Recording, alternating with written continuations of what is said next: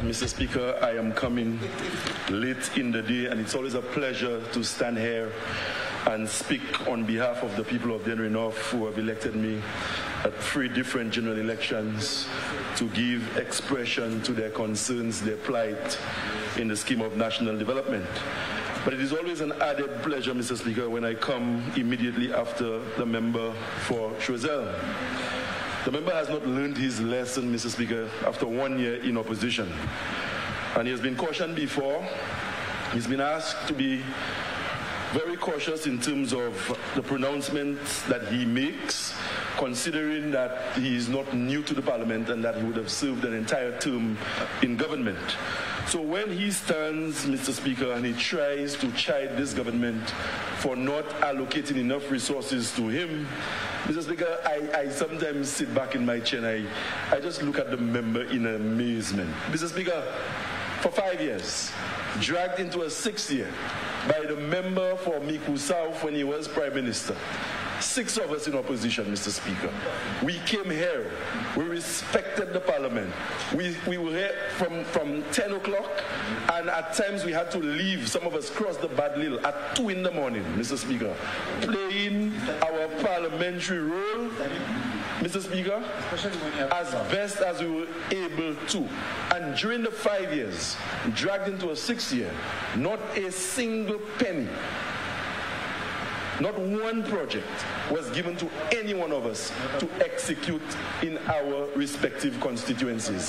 And today the member stands here and he wants to chide the Prime Minister and Minister for Finance for having, according to him, allocated only $100,000.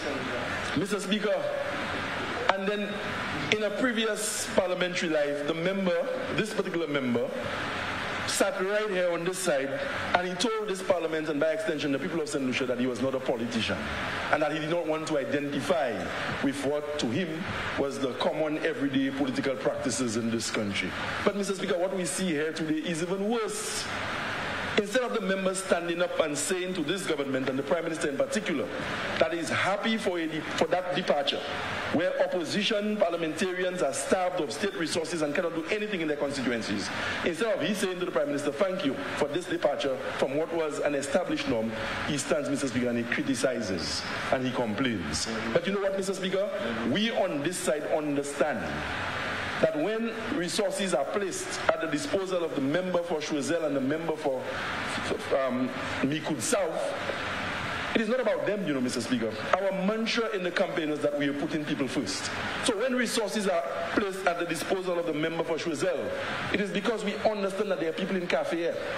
We understand there are people in Montgouge and Monsieur and Fiat and in those pockets who rely on the generosity of this government, Mr. Speaker, to get by. And so they will never be starved of resources as the people of Oleon, the Mang, Bruceville, Belleville, Majumel, Tourouge, and all these other communities will starve, Mr. Speaker.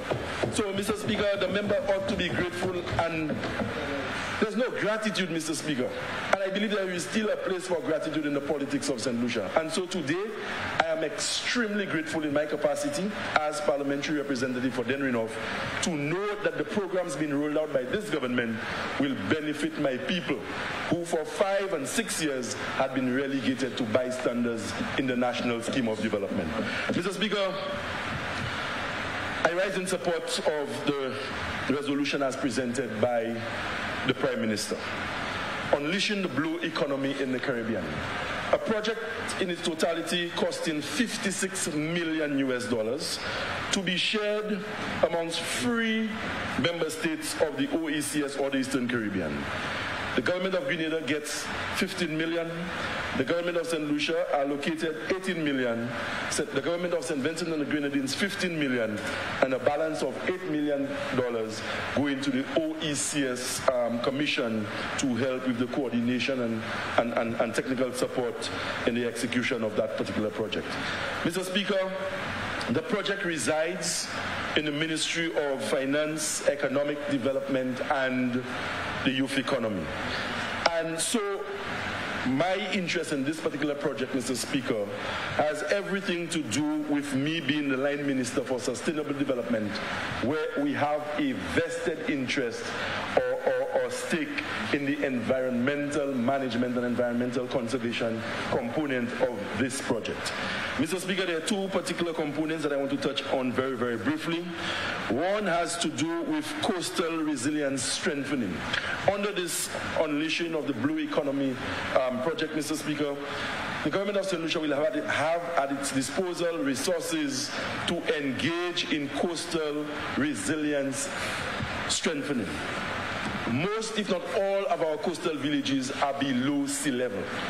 And with the continued rise in sea level, Mr. Speaker, not only is it posing an existential threat to those small villages and coastal communities, but we are witnessing on a daily basis the livelihoods of people literally being washed away by rising sea levels. The World Bank, the Caribbean Development and other agencies have attributed to climate change the loss of GDP in the Caribbean somewhere between 2 and 3% annually. Somewhere between 2 to 3% annually, Caribbean islands are losing their GDP as a result of climate change and all the issues that come with climate change. In the case of Belize, Mr. Speaker, if we were to look at regionally, the government of Belize, or Belize, is conceding somewhere between 7 to 9% of GDP to climate change. We cannot reverse climate change, but what we can do, Mr. Speaker, is we can adapt. And adaptation takes a lot of resources. And small island developing states like St. Lucia and the rest of the OECS are at their wits' end trying to get monies to combat the challenges and to put up against the effects of climate change. So mitigation is another word in the climate change lexicon, where you are encouraged to plant trees or do things that will reduce carbon emission that contributes to global warming. So for some countries, the mandate really is mitigation and adaptation. But for us, Mr. Speaker, given the fact that we do not contribute much to global warming by way of greenhouse gas emission, adaptation is a must, and it is very costly. And the member for Labrie, using the analogy that he used earlier on, puts it very succinctly when he says that we are not responsible for climate change. What we contribute to global greenhouse gas emission is almost negligible, but yet we are the ones facing the brunt of climate change. And how do we see climate change manifesting itself in our region, Mr. Speaker? We are seeing more powerful hurricanes visiting the shores of Caribbean territories. And in the space of half an hour to 45 minutes, you can move from being a vibrant economy where the projections are encouraging to literally being wiped away in the space of no time. And that is what we mean for those of us who have been able to attend the international meetings presenting an argument for seeds. That is what we mean when we speak about the existential threat that climate change poses to our small, vulnerable economies. So coastal resilience strengthening is a must. And we have to begin to invest in sea defenses. There's a perfect example in Dennery South, Mr. Speaker, where the government at the time, somewhere between 1997 and 2006, saw the need very early to build that seawall to shield the residential village of Dennery from wave action from the Atlantic Ocean. And the same is true for a number of coastal villages in this country. So anytime we are able, Mr. Speaker, to get the resources to help us provide that comfort level for our people, we should make good, Mr. Speaker, on tapping into those resources to give our people a much better standard of living. This resolution sits well with SDG 14, or what we call Sustainable Development Goal 14. Mr. Speaker, sometime in 2015-16, the United Nations General Assembly embarked on or established a series of goals that all members of the UN were supposed to work towards. And they were known, the collective grouping of goals were known as the Sustainable Development Goal. This particular resolution sits well with SDG 14, and the Sustainable Development Goal 14 speaks to conserving and sustainably using the ocean, seas, and marine resources for sustainable development. For a very long time, the Caribbean and small island states have resorted to traditional economic models to provide for their people. In a global environment, Mr. Speaker, where it has become increasingly difficult to raise revenue and to grow your economy, we have to look to non-traditional forms of economic activity to stay afloat and to continue to provide basic services to our people. It's against that backdrop we saw the introduction of programs like the Citizenship by Investment program. But we can't stop there, because that particular program, along with other programs that may have been resorted to by countries not only in St. Lucia but elsewhere, are having their challenges. But here we are in the Caribbean, and we have at our disposal a vast expanse of ocean, a resource that we have not been able to tap into beyond the traditional forms of livelihood like fishing and tourists on the beach. We are being told now, and the research is showing, Mr. Speaker, that the oceans and the seas around us have a lot more potential than we have been able to explore to generate revenue and opportunities for our people. And it is against that backdrop, the World Bank, working collaboratively with small island states like St. Lucia, saw the need to embark on this project for the Caribbean, where we can make good on the blue economy. The blue economy, Mr. Speaker, is part of the economic jargon which speaks to the sustainable use of ocean resources for economic growth. But the situation we have in St. Lucia at the moment is that the marine space, Mr. Speaker, is shared by a number of agencies and interests. The Ministry of Agriculture for the Fisheries Department, Mr. Speaker, they have a stake in the blue economy and the marine environment. The Ministry of Tourism, Mr. Speaker, given the number of beaches we have on the coastline, they too have a stake in the marine environment and the seas and the oceans around us. And for us in the Department of Sustainable Development, Mr. Speaker, our interest has more to do with environmental management from a marine standpoint than being an agency that would devise policy for maximizing economic returns from the use of that particular natural resource. How have we been able to go about it as a country, Mr. Speaker?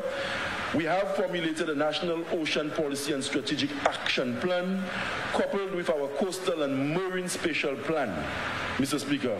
And this is supposed to support our transition to a blue economy, where we will be looking to link economic viability to the continued health and vibrancy of our national oceans and coastland areas. There's a new term that has entered the discourse, Mr. Speaker, the BBNJ, biodiversity beyond national jurisdictions. We know that there are demarcations in the ocean where you have waters belonging to St. Lucia, and beyond that, they say when vessels navigate, they happen to be in international waters. But even in international waters, Mr. Speaker, you have rich marine biodiversity. And that marine biodiversity of which the international conservationists speak, Mr. Speaker, has implication for the global health of the marine environment, and we must have a stake in it. So I'm extremely pleased to see that the government is engaging the World Bank, Mr. Speaker, to get the resources to make that happen. Mr. Speaker, the Prime Minister, in presenting the resolution, spoke to the benefits that can be derived from a waste management perspective, and that I welcome as the line minister responsible for the St. Lucia Solid Waste Management Authority. Mr. Speaker, through dedicated research, a plastic waste national level quantification and sectoral material flow analysis, the development of a national source inventory on plastic pollution and marine litter and other initiatives are being developed in St. Lucia so as to inform our marine litter management action plan. Marine litter is one of the biggest environmental problems facing the world today. Marine litter is one of the biggest environmental problems facing the world today. Whatever we do inland, Mr. Speaker, can easily be reflected in our oceans. And when we do not dispose of our plastics and other forms of litter in a responsible way inland, Mr. Speaker, it is reflected in by what you see in the seas, on the beaches, and in the oceans, as alluded to by the member for Choiseul. Plastic waste makes up approximately 80% of all forms of marine pollution. And every year, Mr. Speaker, the United Nations Environmental Programme and other like agencies, every single year, have to be tried in developed countries as well as developing countries to take greater responsibility for how they go about disposing their waste, because of the adverse effect it is having on the environment. So when St. Lucia, Mr. Speaker, gets to tap into $18 million from the UBEC project, this is money, Mr. Speaker, that will go a long way in ensuring that St. Lucia enhances its environmental management profile in the scheme of regional development. I would have made the point in my preamble that the project resides with the Ministry of Finance, Economic Development, and the Youth Economy. But for us in sustainable development, we have an environmental management and preservation stake in this particular project. And it is from that vantage point, Mr. Speaker, I lend support to the resolution, and I commend the Prime Minister for carrying through a project that has been in the making for some time, of course, hoping that it will yield the desired results for the people of St. Lucia, and more specifically, those persons in our country who rely on the marine environment for their daily bread. Thank you, Mr. Speaker, and this is my contribution to the resolution.